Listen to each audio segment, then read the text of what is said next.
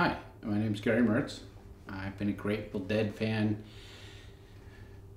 it's going on, I have to do the math, 45 years, I'm guessing.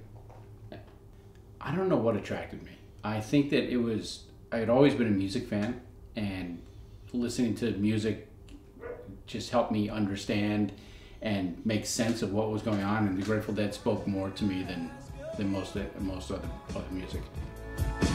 Just one thing. Please forget you know my name, my darling.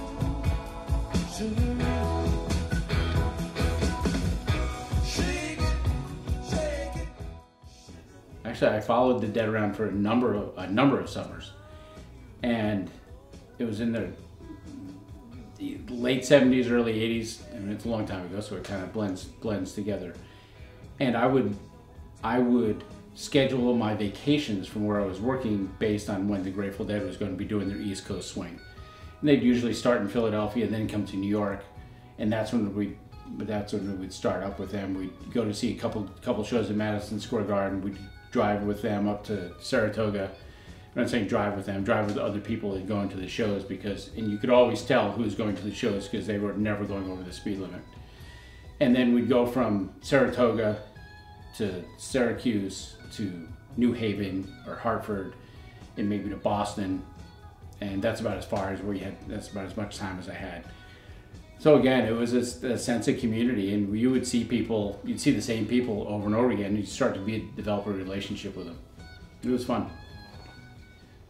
The albums never captured exactly who they were, exactly what they were about, exactly the aura of the tribe that was there, of the people who'd go to see them regularly, of what they meant to people. The albums could never even come close to capturing that. They were not that sort of a commercial band.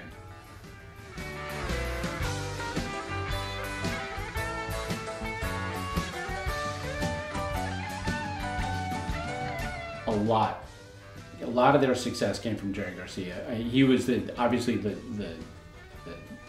head of the so-called head of the band. I don't think he ever saw himself like that, but he was the premier musician in the band, and he set sort of the aura of the, hey, everyone do the hands off, everyone do what they want, everyone take care of each other persona that they had.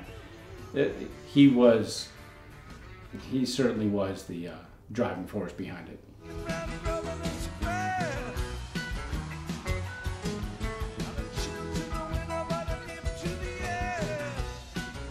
I think that the way they wrote the songs, the way they played the songs, it certainly touched something within me that I knew that